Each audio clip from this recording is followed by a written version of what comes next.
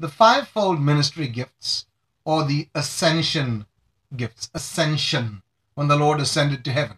Ephesians 4:11 through 13, we start with verse 8. And when he, Christ, ascended up on high, he gave gifts unto men.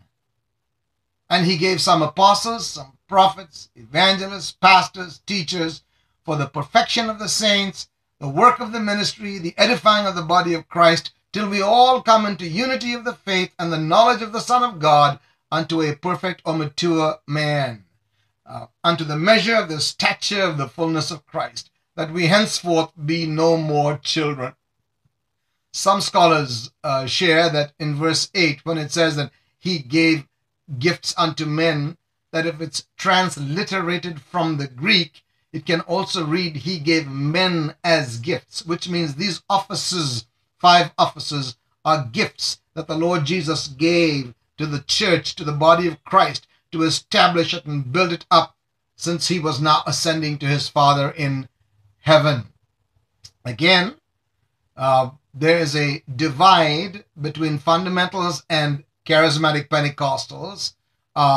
The fundamentals, also dispensationalists or cessationists, they believe that you don't anymore have the offices of apostle and prophet functioning in the church today, but the latter 3, evangelist, pastor, teacher, are.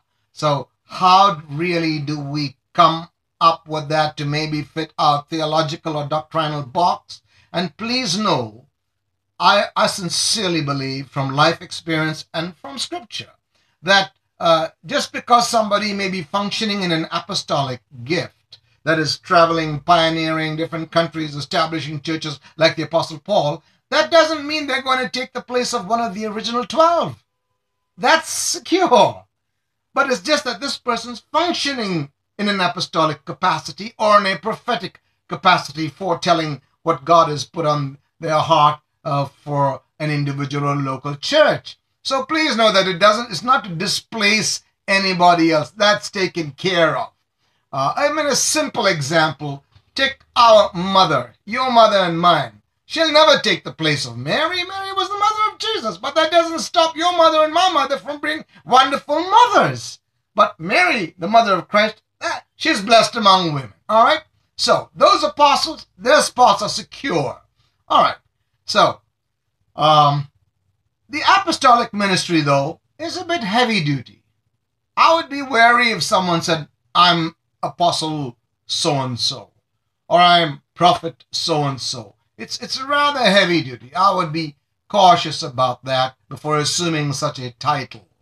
And by the way, as far as the 12 apostles go, even though in Acts chapter 1 it says that the remaining 11 cast lots and Matthias was chosen to take the place of Judas, many Bible scholars believe that God chose the Apostle Paul to take Judas's place. But we don't have to get into that. We'll find out in heaven. It's not a problem. Now, I want us to touch on the historical case. We see clearly from the end of the Old Testament, the book of Malachi, to the beginning, the Gospel of Matthew, New Testament, there was a 400-year gap, time period, where we don't hear of any apostles or prophets, no prophets. But there were prophets, many prophets before in the Old Testament. Malachi himself was a minor prophet. And suddenly in the New Testament, in Matthew's Gospel, there's John the Baptist who's a prophet. So though there was a 400-year hiatus, John the Baptist crops up as a prophet again. Now there's been 2,000 years since the time of Christ. I'm just proffering this as food for thought. So are we saying that in 2,000 years there could never be another single prophet, a man or woman who hears from God and can foretell, or a person who functions in an apostolic capacity? So I just wanted to make that case from history. Because how could we still accept evangelists, pastors, teachers, but say, no, the other 2 are out? Also, even with our modern day naming or nomenclature system, it seems that everyone's clumped together under one title of pastor. In actual fact, I am not a pastor. By real definition, I do not tend to care for, or I'm not an overseer or the shepherd of a local church or congregation. And neither have I been called to be one. By the way, tongue-in-cheek, here's a little laugh. What do we call a pastor in the European city of Frankfurt? What would he be called? Answer: a German shepherd. All right. All right. That's pretty clever, I thought. So I'm called to be a teacher of the Word of God. But do you ever hear Christians saying to me, "How are you, Teacher Taylor?" Or even in churches, I'm not usually introduced as, "Now we invite Teacher Taylor to come." They say, "Pastor Andrew." Somehow this pastor term has been used in a generic sense to cover them all, when technically speaking, it is inaccurate. Now, we shared in the upload titled 9 Gifts of the Spirit about the prophet foretelling how it's a valid gift in the body of Christ today, but it needs to be handled with greater caution, both in the exercising of the prophetic gift as well as anyone claiming such a title. God has and still does reveal certain things to those that flow in this particular gifting. As a personal, real-life example, I would like to share something about both these apostolic and prophetic giftings with you that I have experienced. Now, don't worry, I'm a teacher, but things that have been shared with me. So many a time, as I'm speaking in a different church pretty much every Sunday in the year in different parts of the world, after the service, a pastor will come to me and say, "Whoa, how did you know that that was going on in this church? How did you know the situation we were facing? That was right for that person or those people in our congregation." I said, "I had no idea. But the Holy Spirit knew, you see." And then there have been some folk who said to me, "You can't just say you're a teacher. You are a prophetic teacher." Not pathetic, prophetic teacher. Now, I hear that, and I've heard that a few times, but I don't go around saying I'm a prophet. I know I'm called of God, and dare I say, gifted by God, to be a teacher of His Word. And I'll tell you why I believe that. But just because of a few people saying you're a prophetic teacher, I don't get carried away with that. I know I'm not called to be a prophet in the body of Christ. And then about apostolic. As I preach in different churches, and some people hear how God has enabled us to establish and pioneer Bible schools in different parts of the world, etc. Some of them have come to me and said, "You may say you're a teacher, but you're an apostolic teacher." I said, "Why so?" "Because you've been into so many parts of the world, like the Apostle Paul went to so many parts of Asia Minor and Europe, and he established churches, and you've gone around and established." And I hear that, and I'm thinking, well, I understand geographically that may come under that description, but I don't get carried away. So be very careful before assuming titles of apostle and prophet. I know I'm called of God to be a teacher, and watch this point. We must learn to be content with the call that God has placed upon our life. Believer, stop chasing after something that you were not created to be. I am content to be a teacher of the Word, regardless of what others may suggest to me. All right? Now you say, how do you know you're called to be a teacher? Well, when I was asked after teaching school, fine, you do your qualifications, you love children, you like those subjects, but I'm talking about teacher of the Word. When I was asked to teach adult Bible study classes, numerous, not one or two saying apostle or prophet, numerous people in the classes would come and say, and pardon me, I'm just quoting them, "You are a gifted teacher. I could listen to you for hours. Why did you stop so quick?" Things like this. When numerous people say that, there's a cloud of witnesses, multitude. Then you got to realize all of them can't be wrong. And also, when I'm teaching, it's a great joy and fulfillment for me. So I've learned I need to be content with the call that God has placed on my life. Thank you, Jesus, you've called me to be a teacher. And by the way, if I try to pastor, as much as you may enjoy my teaching, you find out I may be a complete flop as a pastor. Don't squeeze one fivefold ministry gift into another mold. There can be disaster, and that's why so many pastors suffer burnout. and churches close because a certain fivefold ministry gift is being forced to function in multiple other ministry gift roles. All right, so let's proceed. Let's look at the fivefold gifts and watch the fingers of my left hand. Apostle, prophet, evangelist, pastor, teacher. The apostolic gift is a very powerful gift. Again, think the Apostle Paul. Traveling different parts of the world, establishing churches and works and ministries. And the apostle also has the authority and the ability to function oftentimes as prophet, evangelist, pastor, teacher. Then you have the prophet. This is the prophetic finger. Imagine Nathan coming to David and challenging David about his adultery and murder and manipulation. And then Nathan says, "Thou art the man." That's the appointing finger. He didn't say, "Thou art the man." No, you are the man. You're the guilty. You're the culprit. John the Baptist sees the Lord Jesus. He says to his disciples, "Behold the Lamb of God."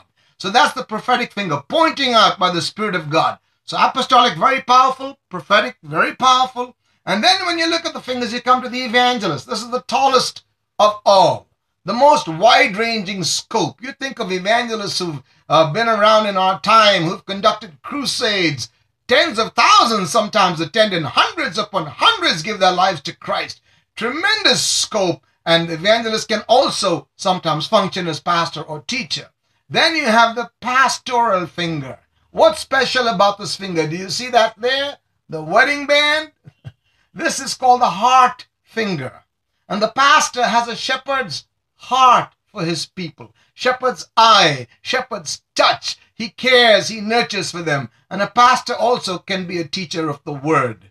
And then you come to the pinky, the little finger, which symbolizes the teacher. Now, what am I called to be? A teacher. And I struggled with this in my early days in ministry. Lord, I'm just a teacher. I'm just the pinky.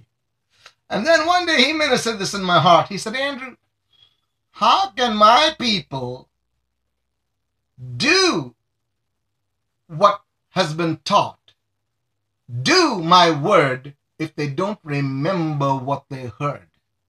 And so what's the teacher's job, the pinky? Are you ready for this? To dig the wax out of your ears. Clean the wax out of your ears. In Revelation, numerous times we read this in the Old King James. Let him that hath an ear hear what the Spirit is saying to the churches. Another translation, modern translation, says, let these sayings sink into your ears. So a teacher's job is to, the little pinky, to clean the wax out of our ears. Because when we hear it, not in one ear, out the other, when we really hear it and it sinks in down into our heart, into our mind, we become responsible and accountable to do what we learned from the Word of God. So, I'm content to be a pinky, and praise God for that. You, my dear friend, be content to excel in the calling that God has placed on your life. So, the apostle, he's more the overseer, like a bishop. He has a panoramic overview of the universal body of Christ. The prophet is to speak to and challenge the church, keep us on our toes. The evangelist is involved in sweeping souls into the kingdom of God. The pastor is shepherding and nurturing and caring for the flock. And the teacher, I just said, is to clean the wax out of our ears, causing us to grow, become disciples, and mature in the Word of God. Now, each of these gifts possesses a different measure of grace. The Greek word for measure is metron, a different measure of grace. If we forced, like I said, if you forced me as a teacher to be a pastor, you might be surprised. The same people who came and said, I love your teaching, I could listen for hours. But as a pastor, they might leave the church and say, this guy, he's not a nurturer. He doesn't care for us like the other pastor did. So that's why we have so much of burnout, sadly. So don't force one ministry gift into another role. But when we have the fivefold ministry gift functioning in unity in the body of Christ, then maturity of the believers will follow. And so the apostle, the Greek word is apostolos. Apostolos. He is God's church builder, architecton, from which we get the word architect. architecton, designer, builder. Apostles impart, strategize, ordain. These are the fathers in the church, pioneers, trailblazers. Like we said, they have a global overview and certainly a key part of the fivefold ascension gifts. They see the whole picture. They see the whole picture, whereas a pastor would be more focused on his local church. By the way, beware of School of the Apostles. I have a pastor in Fiji who said he went to the US, to Hawaii, attended the School of the Apostles. He came back obviously with a certificate, and he said to me, I'm actually an apostle now, brother. Please. Going to church doesn't make you a Christian any more than going to McDonald's makes you a hamburger. So either God has put that in us, that specific calling. You don't get it by attending and getting a certificate, dear friend. Beware of that. Of course, they take money for the course, you know. And then you come to the prophet. The Greek word is prophetes. Prophetes. Prophets are ascension gifts, or one of the fivefold ministry gifts that produce a hunger for the voice of God.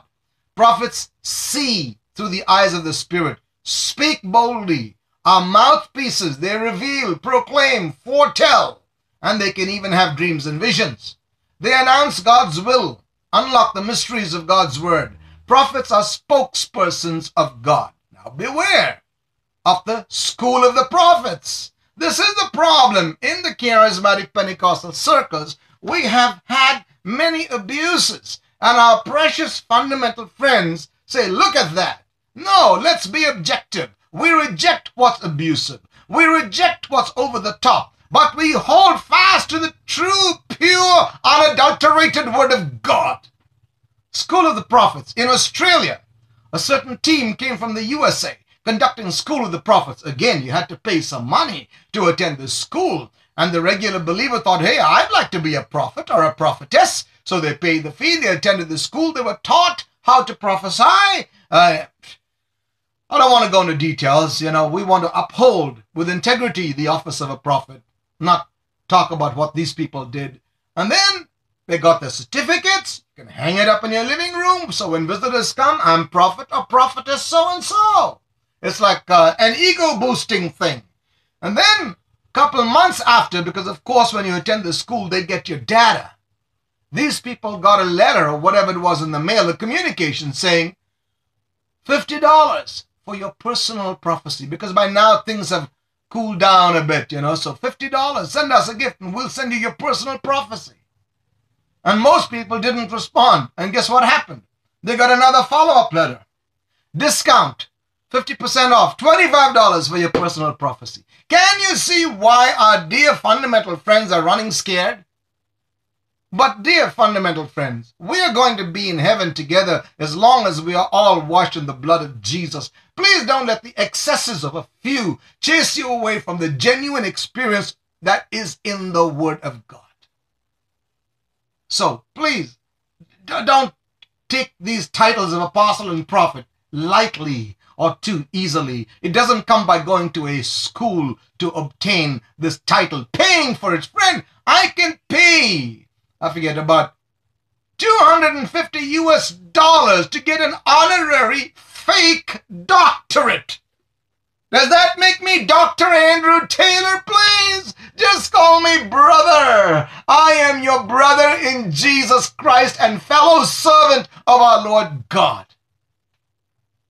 But there's the genuine calling and the office of an apostle, of a prophet. Then you come to the evangelist. Evangelistes is the Greek word. Evangelistes.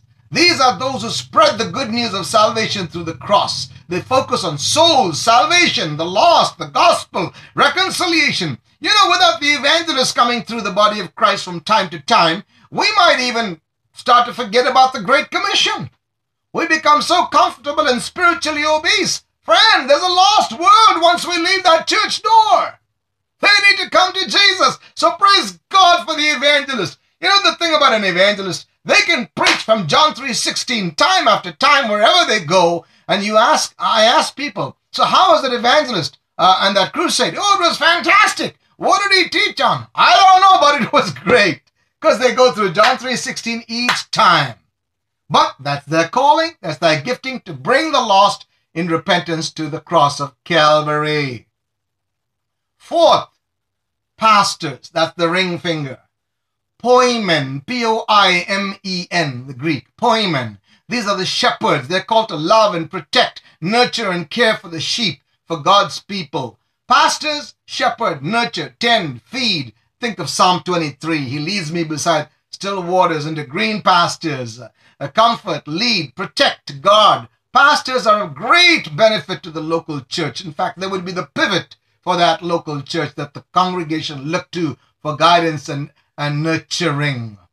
They show much mercy, love, and compassion. Pastors offer godly counsel, wisdom, and advice. Pastors have a full plate. Believe me, I thank God He's not called me to be a pastor, and I salute and have the greatest respect for those who are called to be pastors in the body of Christ.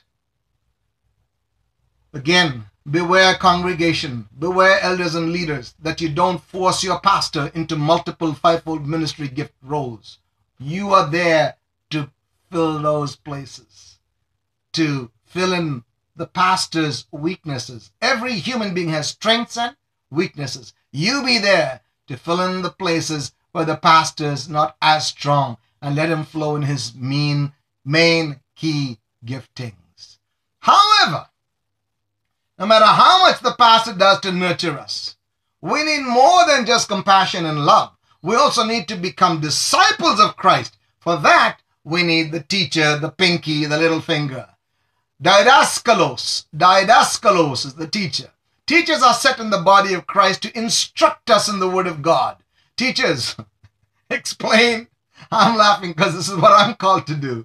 Explain, train, instruct, simplify, so that we may grow and mature in God. Teachers have a genuine gift to break down scriptures into easily understood truths. After becoming born again, believers need to be instructed in the Word of God and the ways of God, and to take us from, let's say, the initial church membership to maturity in Christ. And then we find out what our ministry giftings are. And then we pursue that mission with a passion, and ultimately everything is to magnify our God. So the fivefold ministry gifts, or the ascension gifts, are to equip the saints of the body of Christ to bring us to maturity, that we may become like Jesus and be complete in Him. Thank you, and God bless you.